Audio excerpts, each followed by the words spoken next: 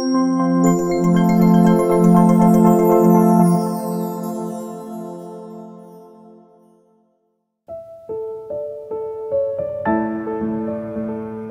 job used to be more straightforward. Keep the lights on and keep people comfortable. It was all about availability. But the world is changing, and now I have to respond to failures before people even notice. I have to predict maintenance based on conditions, not based on time. And I have to do it with fewer people and less energy. Operating a facility is not as obvious as people think. We rely on a lot of data. Without it, we're in the dark. There are all kinds of new expectations, and they didn't come with any new tools. We put in a PI system. Now I get a morning report that lets me set priorities for the day.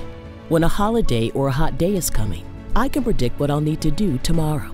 When there's a building issue, I get an email, and it generates the maintenance item. My technicians get tickets automatically. I've written rules that give me the equivalent of 1,000 people running around watching everything. I can access it all from a single system. So the job changed, and not only are we running things smarter than ever, we're doing it with less energy and fewer people.